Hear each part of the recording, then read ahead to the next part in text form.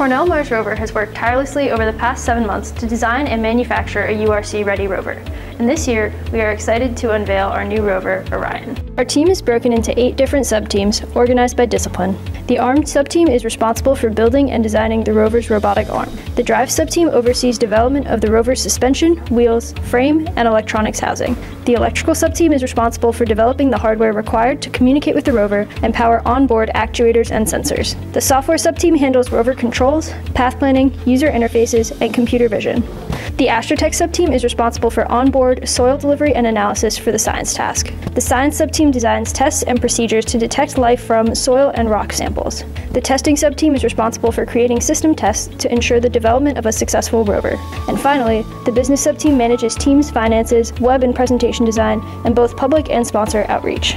The academic year is split into 3 development periods: a fall designing phase, a winter manufacturing phase, and a spring testing phase. Because of state and university rules regarding in-person work, we have had limited access to our lab space, machine shop, and rapid prototyping lab. As such, we are currently finishing up manufacturing, but we are on schedule to finish within the next 2 weeks.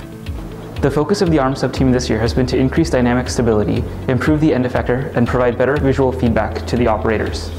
Using data from a dynamic model of the arm made in MATLAB, we have standardized our custom cyclodal gearboxes, cutting the number of unique parts in half. Mass optimization has allowed us to make the arm about 3 times stronger than last year while being lighter. We have completely overhauled the end effector, opting for parallel closing jaws with polyurethane interface material. These changes greatly improve its grip and allow us to reliably manipulate all types of objects. The drives team has redesigned our drivetrain to feature a rocker bogie suspension system. It forces all 6 wheels to remain in contact with the ground at all times so that the rover can navigate rocks, drops, and steep slopes. We carefully chose high-strength, low-mass carbon fiber as the tubing material, connected with structural epoxy at mass-optimized aluminum tube unions. The geometry of the suspension is based on a dynamic model created in MATLAB to minimize rollover probability when traversing competition terrain. Our 6 wheels consist of an interlocking rigid hub and a flexible urethane outer wheel casted in a 3D printed mold. They are powered by Maxon motors that drive cycloidal drive gearboxes we have designed and manufactured. This year, the electrical system has redesigned and improved the hardware schema that is responsible for controlling and powering all of the systems on the rover. On the rover, we use omnidirectional 2.4 GHz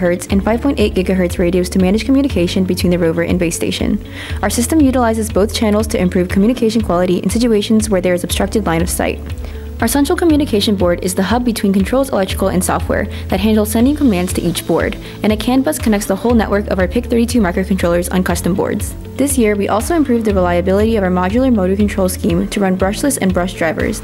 This, along with the redesign of our central communication board firmware, allows us to support an increased number of motors on the rover. This year, the software sub-team worked on numerous improvements to the previous year's rover. Our autonomy system received major updates in its latest iteration. Among them, our AR tag detection system has been improved to more reliably detect AR tags by employing a spiral search approach when waypoint accuracy is low. Our inverse kinematics implementation allows operators to manipulate the arm in a 3D rendering of its surroundings. We've also included some predefined arm macros, such as a scooping action, to further improve the arm's ease of operability. We also completely redesigned our graphical user interface to enable full control of the rover and all its features. Among its many capabilities are rover module management, autonomous navigation control on a map, and arm manipulation. This year, Astrotech has redesigned our onboard soil and rock analysis system.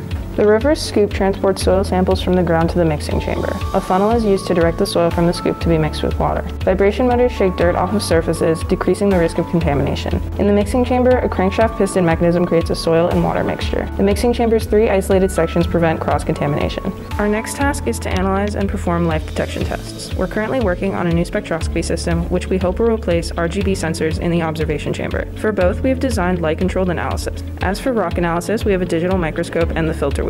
The science sub-team designs new and specific tests to distinguish between extinct, extant, and no-life environments by analyzing rock and soil samples.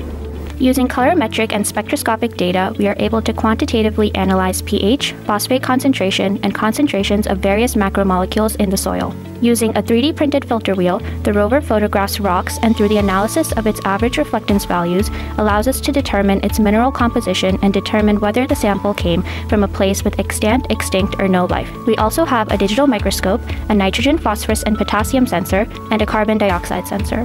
With a focus on reliability, we have a rigorous testing plan. The team is divided into 4 task teams for testing, 1 for each of the URC missions. Each task team lead, under the guidance of the testing sub-team, develops and executes an incremental testing strategy, gradually bringing the rover up to full functionality. Orion and the rest of the team are just about ready for competition, and we hope to see you in Utah.